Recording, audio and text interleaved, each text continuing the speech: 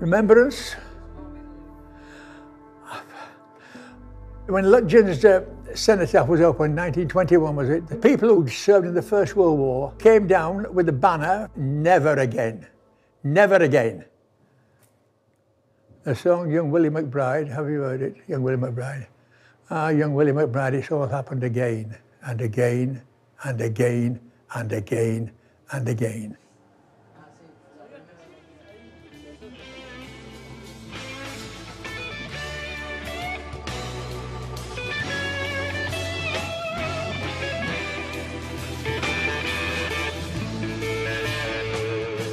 Well, how do you do, young Willie McBride?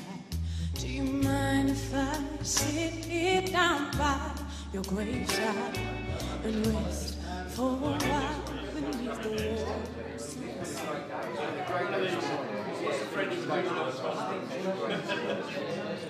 As you know, I did this gig at Royal Albert Hall, British Legion Remembrance Service, and on the same bill was Josh Stone. I followed her back to her dressing room, and I said to her, "Josh, you've got a lovely voice," I said, "but you fucked that song up." She was very taken aback, and I was very angry about it because she'd taken a powerful anti-war song and made it into a sort of anodyne pop song. So I'll sing you Green Fields of France as she should have done it, right? Well, how do you do, Private Willie McBride? Do you mind if I sit here down by your graveside to rest for a while in the warm summer sun? I've been walking all day now and I'm nearly done. I see by your gravestone you were only 19 when you joined the Great Falling in 1916. I hope you died well and I hope you died clean. Oh, young Willie McBride, was it slow and obscene? Did they beat the drum slowly? Did they play the pipe slowly? Did they sound the death march as they lowered you down? And did the pipes play the last post and chorus? Did the pipes play the flowers of the forest?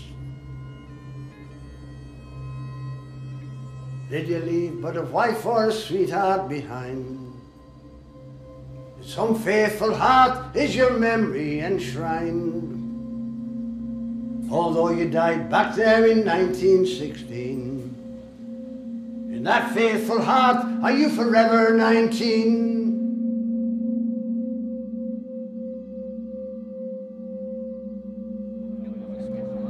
My dad died in 1980, and at the Christmas before he died, I finally got him to tell me why he didn't wear his medals. As a child, I used to go with him and my mother and my brother to the cenotaph on Remembrance Sunday. All the other men there had medals on their chests. My father didn't. But he never ever told me why he didn't wear his medals, and he never showed me his medals. And the reason was he was the only one who came back from his group of friends. And when he was supposed to pick up his medals, he refused to get them because I presume he felt guilty about the fact he was the only one who came home.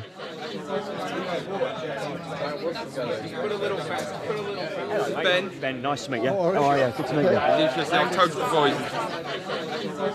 I find that quite a hard question to answer, really. What does remembrance mean? I mean, to me, I'm not sure if it means anything anymore.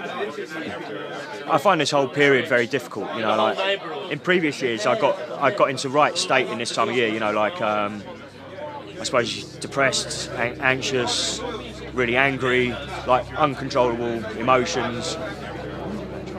Armistice Day is the 11th of November, and then you've got this kind of build-up to it. And this is like a 4-week period, you know, it's longer than Christmas. I don't know. I think sort of started in October with all the adverts on the TV, adverts on the tubes, adverts on the billboards. And it really used to, well, it still does, piss me off.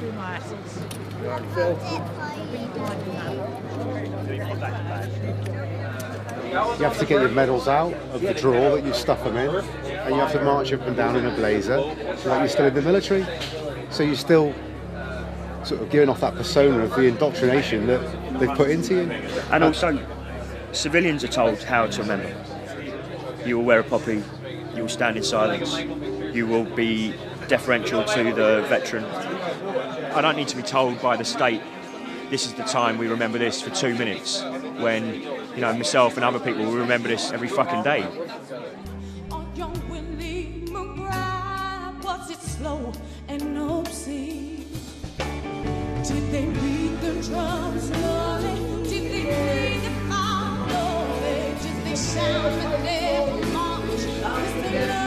As they lowered it down, and did the band play the last post and chorus?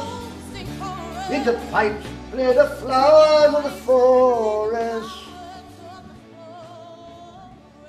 Now, Willie McBride, I can't help wondering why. Do those who lie here really know why they died? Did they believe when they answered the call? Did they really believe that this war would end wars? For the sorrow, the suffering, the glory, the pain, the killing and dying, it's all been in vain. For young Willie McBride, it's all happened again, and again, and again, and again, and again.